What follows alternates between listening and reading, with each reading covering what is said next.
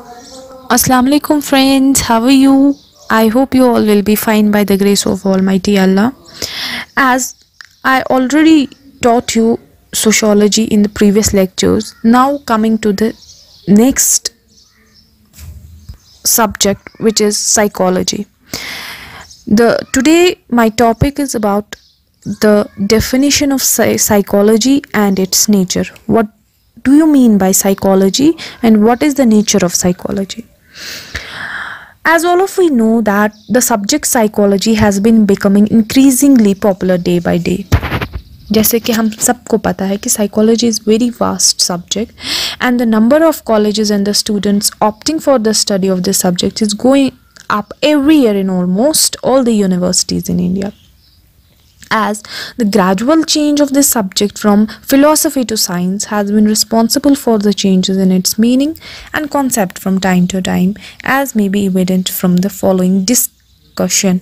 As now I'll define the term psychology. First of all, I will define in psychology in terms of the study of the soul.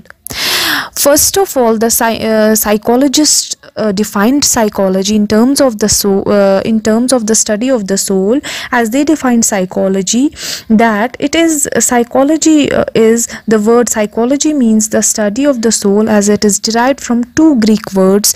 First, psyche, which means soul, and logos, signifying a rational course of the study. That means it is psychology is the study of the soul.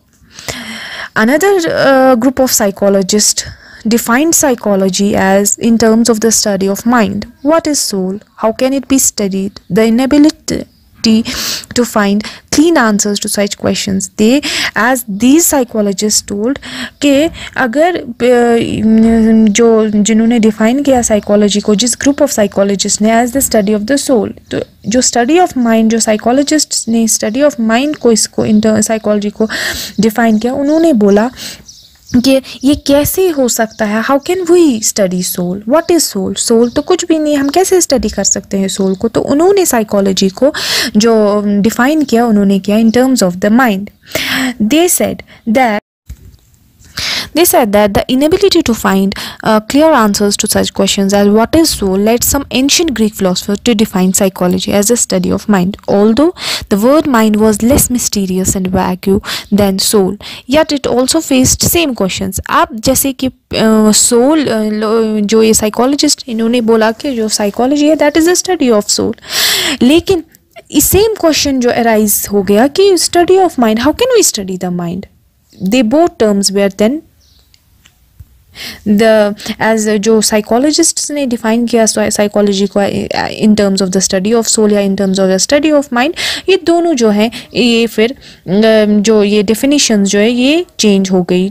In what? In terms of the study of consciousness. फिर इन्होंने बोला, another group of psychologists ने इसको define किया as the study of the consciousness. The failure to define the terms of soul and mind, फिर इन्होंने क्या किया, psychologists और philosophers ने इसको define किया किसमें? कॉन्शियसनेस में इन्होंने डिफाइन किया एज विलियम जेम्स, उसने अपनी बुक में प्रिंसिपल्स ऑफ साइकोलॉजी जो उनकी पब्लिश हो गई है 1890 में, उन्होंने डिफाइन किया साइकोलॉजी को as a description and explanation of the state of consciousness as such. यानी कि साइकोलॉजी जो है that is the study of consciousness. But after that इसका भी क्रिटिसिज्म हो गया and finally and last definition जो साइकोलॉजी की आई which is valid today also, वो आई 19th century onwards in terms of the study of behavior. William MC Duggal जो British psychologist था, उसने पहली बार साइकोलॉजी को डिफाइन किया. Mark my words, William MC Dougal. He was a British psychologist who first defined psychology as a science of behavior. अपनी एक book में physiological psychology जो उसने 1905 में लिखी थी, उसने डिफाइन किया साइकोलॉजी को. साइकोलॉजी में B best and most comprehensively defined as the positive science of the conduct of living creatures.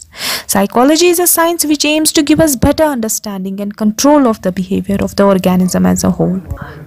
Psychology जो है that is the most and the best comprehensively defined as a positive science of conduct of living creature. Psychology जो है ये in terms of study of behavior, psychologist ने define किया है psychology को कि ये एक ऐसा साइकोलॉजी एक ऐसा सब्जेक्ट है, एक ऐसा साइंस है जो हमें एक बेटर अंडरस्टैंडिंग देता है एक ऑर्गेनिज्म की, उसकी पूरा एज अ होल, उसका पूरा बिहेवियर जो हम अंडरस्टैंड कर सकते हैं, उसको कंट्रोल कर सकते हैं थ्रू साइकोलॉजी.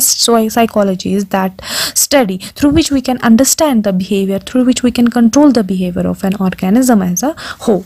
तो ये बात हो गई साइकोलॉजी की. Now coming to the goals of psychology psychology के गोल्स क्या हैं?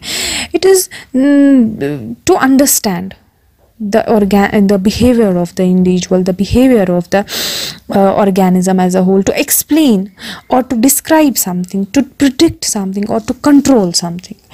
These are the goals which psychology has, for which we have to study psychology.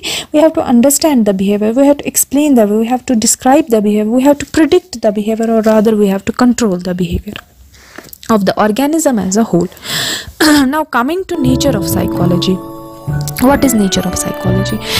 It is an accepted reality that nature of psychology is quite scientific. ये तो पता ही है सबको, जो psychology हम पढ़ते हैं that is quite scientific. This fact has been properly recognized by the psychologists and thinkers.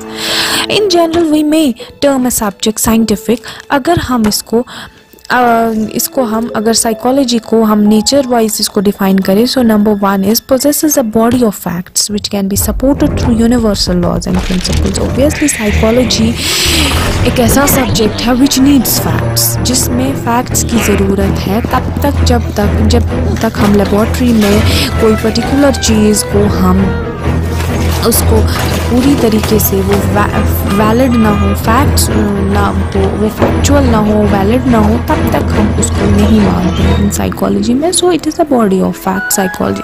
Number 2 is it emphasis the search for truth. ये एक ऐसा सब्जेक्ट है साइकोलॉजी जो बेस्ड है सच्चाई पे, which is based on truth. Without facts, without proper validity, it does not go beyond the experiments. It does not go.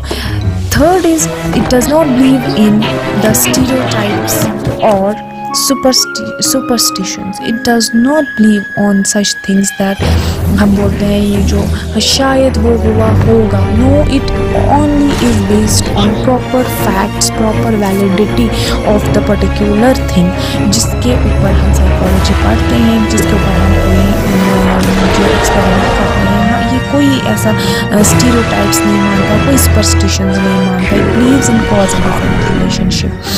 Cause and effect relationship यानी कि it totally believes in cause and effect relationship, यानी कि stimulus and response. जब तक कि आप यहाँ से किसी चीज़ को बढ़ावा नहीं देंगे तब तक वो वहाँ से रिस्पॉन्ड नहीं देगा. cause and effect relationship क्या, यहाँ से क्या cause होंगे, इफेक्टिव हमें मिलेगी. Now adopts the method of objective investigation, systematic and controlled observation and scientific approach. These are the nature of the psychology. It stands for the generalization,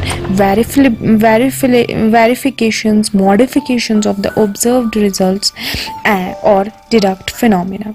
It also helps in predicting future development, and it is able to turn its theory into practice by having an applied aspect. ये जो psychology है ये एक theory को practice में बदलती है.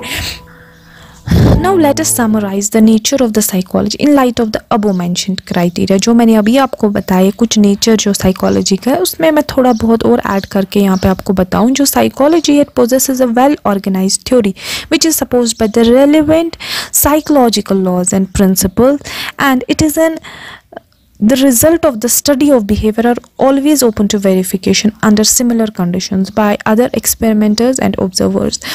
जो ये हम किसी का behavior observe करते हैं साइकोलॉजी में, जो कि मैंने आपको बोला लास्ट एंड फाइनल डेफिनेशन जो डिफाइन किया गया साइकोलॉजिस्ट ने, MC दुगल ने, उन्होंने क्या बोला, उन्होंने बोला कि जो साइकोलॉजी है that is a study of behaviour. And obviously हम थ्रू ऑब्जर्वेशंस, थ्रू एक्सपेरिमेंट्स या थ्रू ऑब्जर्वेशंस हम ऑर्गेनिज्म का बिहेवियर स्टडी कर सकते हैं बाय हिज एक्ट्स।